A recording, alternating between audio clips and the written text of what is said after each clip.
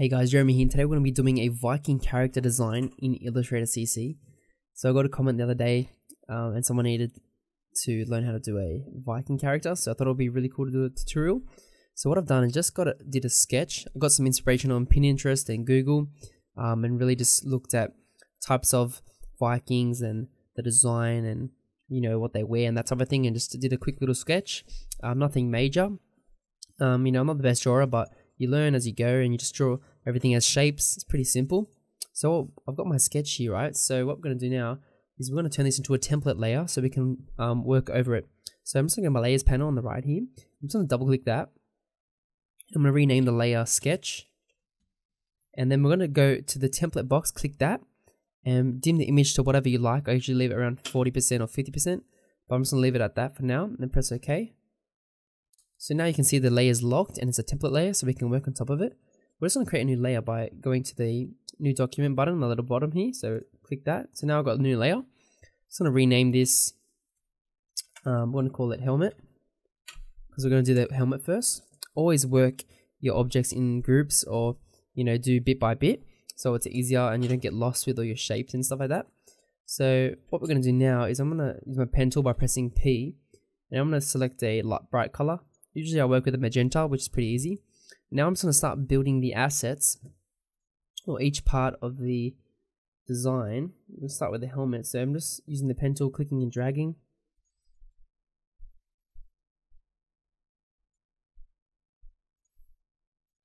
Just really simple.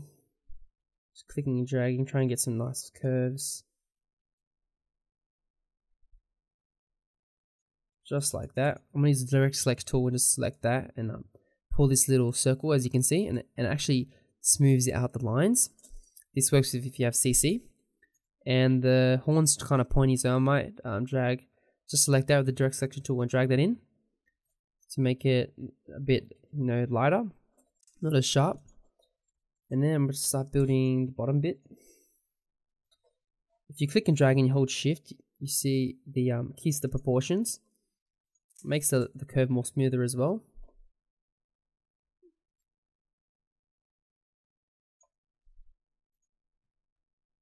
And if you hold shift as well and you click the pen tool, it's going to make a straight line. As you can see, this is not straight though, so I'm just going to fix that up. It doesn't always have to be perfect, just do your best.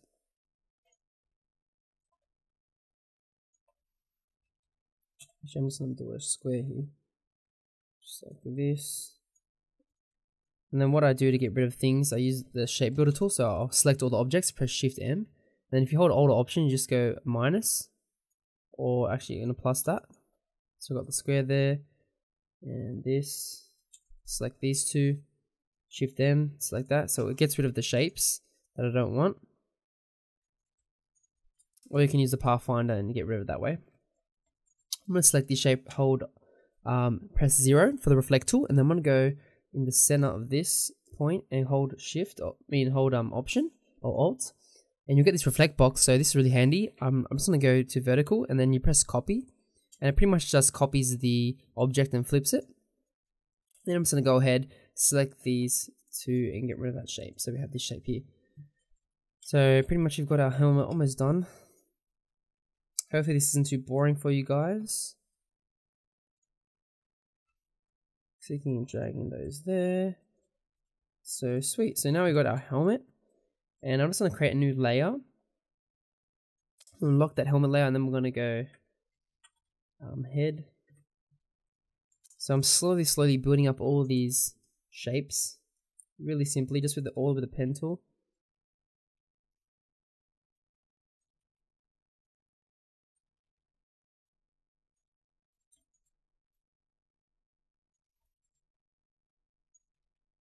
If you click on the anchor points, it gets rid of the handle. See, it's got the handle there. If you just click, boom, it just gets rid of it. And then you can just redo that. That's what you do when you don't want it to automatically curve by itself, and you want to select which way you want to go.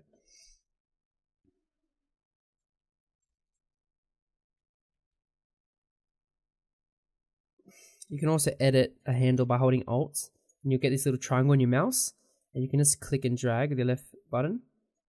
and then I can edit that if I didn't like the shape. Like that. You can see how the shape's overlapping. I can do the shape builder tool and clean it up a bit, but usually it's okay because it's going to be behind the helmet. I can just leave the shape like that. I can fix it up later. So I'm going to start building shapes like these. With like normal, see how his nose is like a circle? Instead of using the pen tool, I'm just going to get a circle and then just go like that. It's a lot easier. And with this, I'm going to go to the arc tool for this one. And just hold shift and drag that. And now I've got an arc. Then hold shift and rotate it. So these are going to be his eyes. But actually I'm going to hold Alt. If you press Control Y, it brings up the outline mode. See, now it's all the outlines. So it's all the lines and the paths that we've created. And then we can try and find the center. I'm just going to find the center of the nose and hold Alt like we did before, and I'm just reflecting this. So I just reflected the eye. So it's roughly like center for now. I'm going to select these strokes and I'm going to go to Shift W for the width tool. And I'm just going to make these, click and drag to make this a bit wider like this. And I'm going to click the ends and then close this off. So it tapers it off. Just like that. So now we've got like an eye.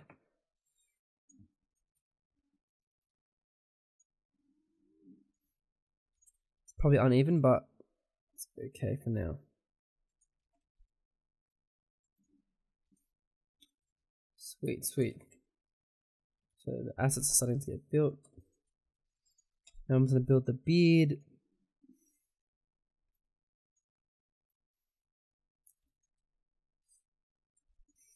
This video is probably going to be long, so if you guys don't like these type of videos, just let me know. Because this is all for you guys. So I'm just building like some little hair / beard.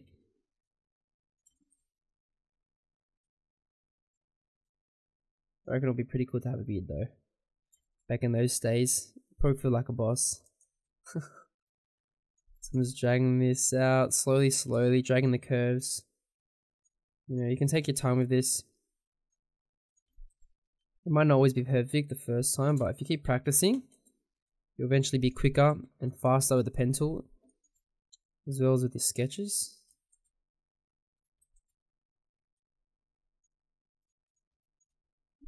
And I'm just gonna do that, and then I can I'll fix this up just like that. Sweet. So now I've got a beard. Now I'm gonna create. Just hold Alt and Shift. So I pressed M for the marquee tool, which just gets the circle. So I'm just, instead of holding Alt and Shift and doing this, I'm just holding Alt, and it's and then I'm just dragging up and down to create like an oval shape for the mouth. So I've done that, and then I'll just copy and paste. So Control C then Control F, and then this is for the tongue area.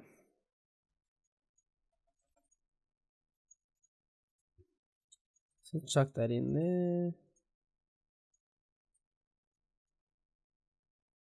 Like this, and then I'm select those and then minus that out. So now we've got like the tongue bit.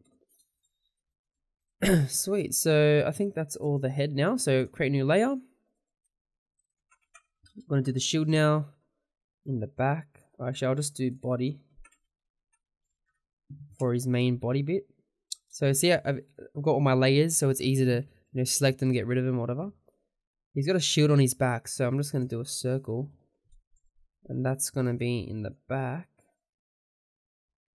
Let's not lock that for now. So I'm going to start building his body. He's pretty fat, this guy. I was going to do a skinny version, but I realized Vikings probably like a lot of meat and drink beer and all that stuff. Reminds me of like The Witcher or something, or like Skyrim. Pretty cool. Sweet, got his body. And then with the arms, because he's got the same arms with the same axes, I'm probably just going to copy and paste. It just saves time. You don't always have to constantly recreate things if it's the same shape or the same area.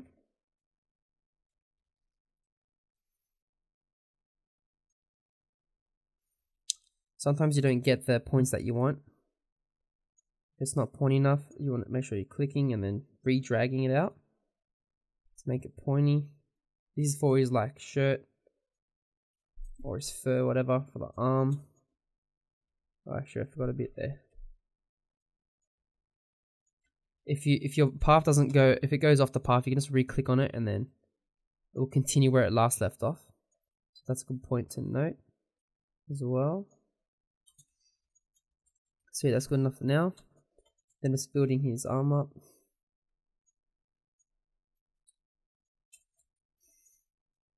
Sometimes I just do straight arms or long weird arms. But this time I just did, you can see there's a bit of forearm difference. It's a bit chunky.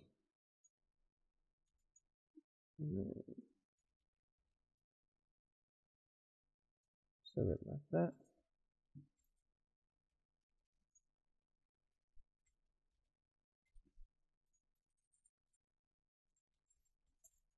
So we can fix up all that later.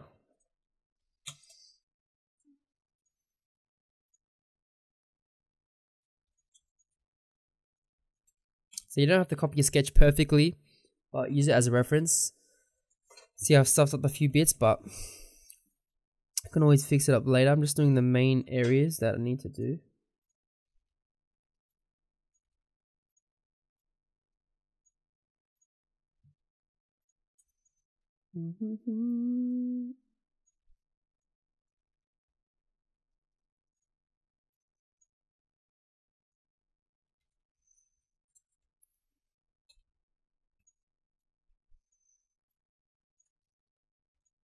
Just doing his little fingers.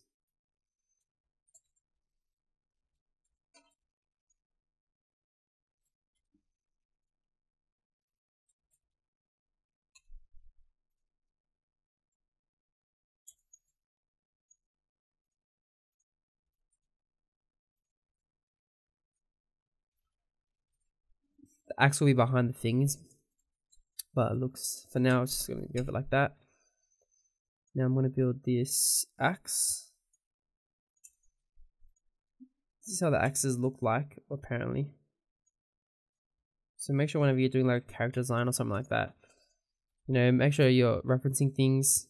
You can break the rules though, you can just use your imagination, be creative with it. Best thing is just to do it and you learn as you go. Nothing always has to be perfect. Yeah, that's pretty cool.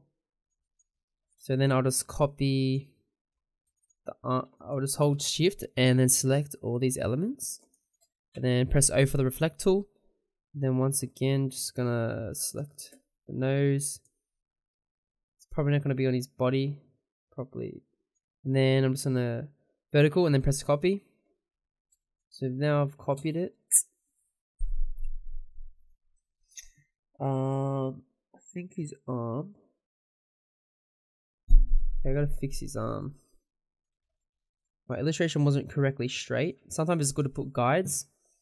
I did put guides as you can see, but it wasn't gonna work out because the sketch was off. So, just everything's not symmetrical in real life, so that's fine for now. So, okay, goes axes. Now we're gonna do this little pendant. So I've got circles. Control paste, hold shift and alt, like that. You can see how the stroke is different. If you don't have scale, strokes and effects, you can see if you go to transform panel, and if you click the little show options button, you can see scale or strokes and effects. That's why you can see as I've dragged this out, the stroke is increased, which is pretty handy sometimes. And then I'm just going to do a circle, another one for the pendant, and then I'll just direct select that and delete that. I don't know why the... Okay, there, it's all one line.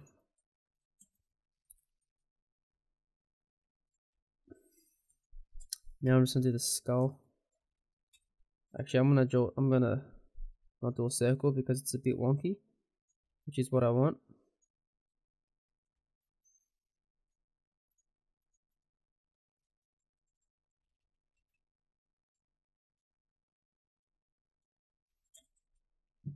And I can do circles for these ones, or ovals. For the eyes. Something like this. Oops.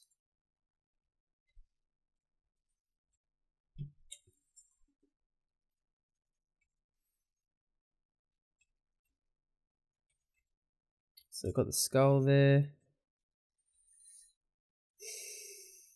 Then we got the belt. And I'm going to build the rest of his skirt.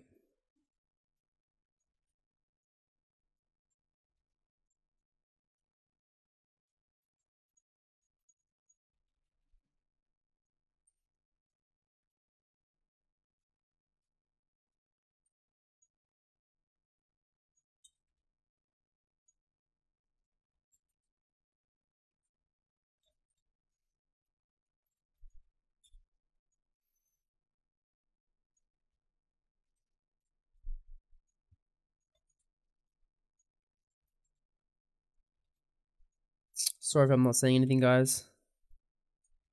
Probably fall asleep right now. Just trying to quickly build this. So now I've got the skirt. And then, alright, we'll make a new layer as well. We'll do the legs on a different layer. So I'll just quickly do the legs.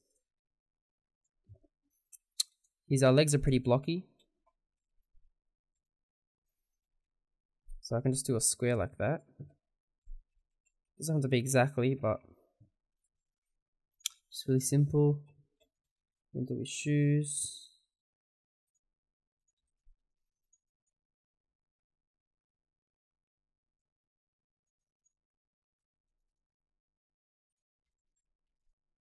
Can be really rough. And do a circle. Direct select that bottom, press delete, and then press Control J, and that joins whatever path you've selected. If it's an open path, then you just press Control J, and that joins the lines. As you can see, it's like an ellipse now. So I'll drag it there, and then I'm just gonna fix this up just like that, and then I'm just gonna Alt copy that over.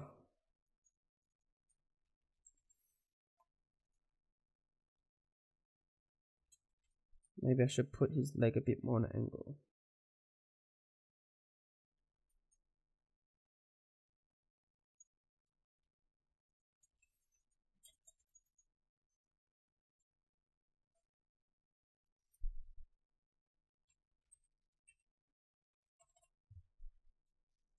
And you can see because I've got the shape, I use Shape Builder, it did that to the shape because it creates a new shape. So sometimes you don't have to use it. Use the Pathfinder and then minus front, create a copy. So I'm just going to put that leg a bit on an angle, just like that. And then redo that shape. Sweet, so sweet, we built all our Viking. As you can see, it's on the layers, so I can just close and hide all the layers. So that's what we did from the sketch, just using the pen tool and the shapes. And then that's it, we did that. So what we're going to do now is we're going to color it. So what I do from here is slowly go, well, I'm going to get a color palette. So I'm going to go to low colors. So pick a new tab, and then I'm going to go to low colors. Check this side out, really cool. And I'm just going to drag, pick some color palette that I like. One of my friends made this. His name is Mackenzie. He's really cool. What we're gonna do? Yeah, I think we'll just pick. Actually, yeah, we'll go with this one. So I'm just gonna double click these, select that. Come in here, go to the color palette, double click on the color icon, Control paste that in. And then we're gonna create a new swatch, click that. So I was just creating the new swatch that we created. And a handy trick is to get rid of all these other ones we don't need. We just go to options and go select all unused. and then just delete. Boom, like that. So now that all the colors that you're not being currently used in your artwork, it's just going to delete it. So it's really handy and get rid of the mess. Keep it clean. And then this one. Double click the color palette. Foreground. Create new swatch. Press enter or OK. So I'm really just showing you the whole process. Usually what I do. Sometimes it's different depending on the project I'm working on. Everyone's process is different. So it's best to always just practice and find out what works best for you. And always take your time, you know. So now I've got my color palette, and then what I'll do, I'll just create a new layer, call it color, make some circles, and then I'll just get rid of the stroke, and then I'll just color these up. I'm missing a color. Yeah, some color got deleted. I'll just quickly get that back up.